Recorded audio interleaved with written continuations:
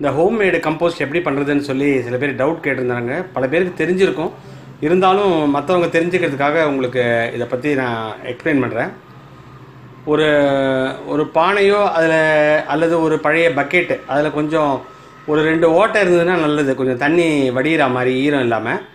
அப்படிப்பட்ட ஒரு பக்கெட்டோ, ஒரு பிளாஸ்டிக் பக்கெட்டோ, உடஞ்ச பக்கெட்டோ எதுவாக இருந்தாலும் பரவாயில்ல.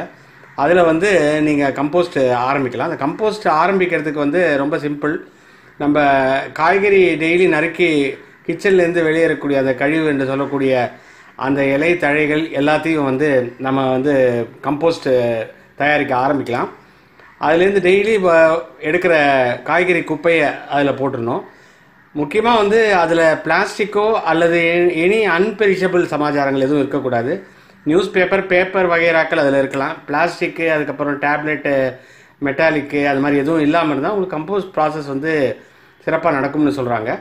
இதை வந்து போட்டுட்டு அது மேலே வந்து காய்ஞ்ச இலை அல்லது சருகு டெய்லி நம்ம வந்து செடி கீழையோ இதுலேயோ கிடக்குது இல்லையா, அதோட ஒரு பிடியை தூக்கி அது மேலே போட்டுடணும். அது ஈரமாக இருக்கக்கூடிய காய்கறி, இது மேலே வந்து இது கார்பன், அது வந்து நைட்ரஜன் அப்படின்னு சொல்கிறாங்க.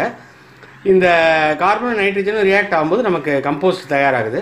இந்த கம்போஸ்ட் ப்ராசஸை ஆரம்பிச்சு வைக்கணும் இல்லையா, எந்த ப்ராசஸாக இருந்தாலும் முதல்ல ஆரம்பிச்சு வைக்கணும். அதுக்கு ஆரம்பிச்சு வைக்கிறதுக்கு வந்து ரொம்ப சிம்பிள். இதை போட்டுட்டு அதில் கொஞ்சம் ஒரு கைப்பிடி அளவுக்கு எரு, அதாவது மாட்டு சாண எரு வந்து ஒரு கைப்பிடி போட்டிங்கன்னா, அதை லைட்டாக கலரி விட்டிங்கன்னா உங்களுக்கு வந்து கம்போஸ்ட் ப்ராசஸ் வந்து ஆரம்பிச்சிடும். கொஞ்சம் புளிச்ச தயிரும் அதில் சேர்த்தோன்னா கம்போஸ்ட் வந்து வேகமாக உருவாகும்னு சொல்கிறாங்க.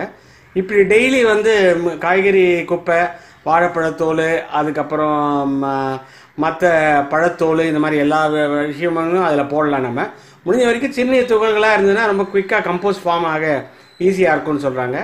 அதோடையே சேர்த்து இந்த டெய்லி ஒரு கைப்பிடி அல்லது 2 கைப்பிடி அளவுக்கு இந்த காய்ந்த சருகையும் சேர்த்து அப்பப்போ வந்து ஒன்சினவே கலரி விட்டோம்னா அந்த ஓட்ட வழியாக அதில் ஈரத்தன்மை இருந்ததுன்னா அது வடிஞ்சிரும். இந்த மாதிரி நம்ம தயாரிக்கக்கூடிய கம்போஸ்டில் வந்து உங்களுக்கு கொஞ்சம் கொஞ்சமாக டீகம்போஸ் ஆகி மேக்ஸிமம் 2.5 மாதம்னு சொல்கிறாங்க. 2 மாதத்துல 2.5 மாதத்தில் தயாராகிடும். அது மேலே வந்து ஒரு மூடி மாதிரி போட்டு அதில் ஒரு 2-3 ஓட்டை போட்டிங்கன்னா அந்த ஃப்ரீயாக ஏர் சர்க்குலேஷனுக்கு ஏதுவாக இருக்கும். கம்போஸ்ட்டை வந்து நம்ம வீட்டுக்குள்ளேயே வச்சா கூட ஸ்மெல் வராது.